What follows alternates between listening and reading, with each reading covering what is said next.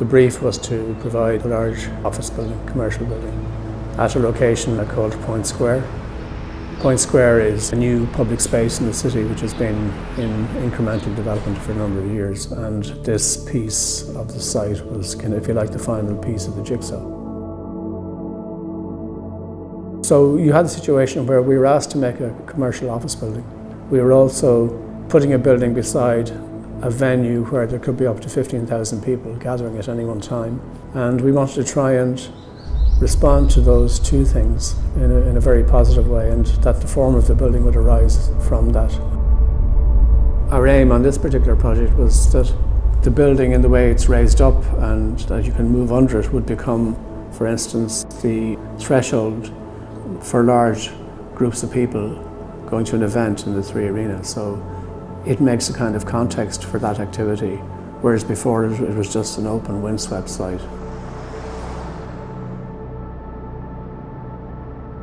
A big element of its design and its form and its appearance is that we wanted to respond to the gantries and the cranes that are so redolent of dockland activity.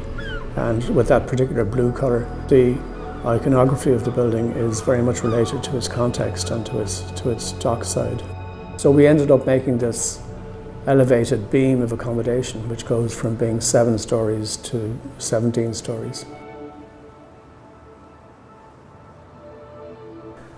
We wanted to produce a world-class working environment for up to 2,000 people in this building. So it's a large commercial building, but we also wanted to respond to all of the urban design opportunities that the site and the context and the location offered us, and that's really important. So there's a two-pronged approach to the scheme, which is on the one hand making an amazing working environment, which it does. Any of the floor plates have phenomenal views around the city. The perimeter of the building is column-free because the structure is outside, so again the views are really enhanced in terms of looking at the city and looking at the docks. So I think those two aspirations in tandem, both office design and urban design, are the two aspirations that we had in terms of trying to do something which really works.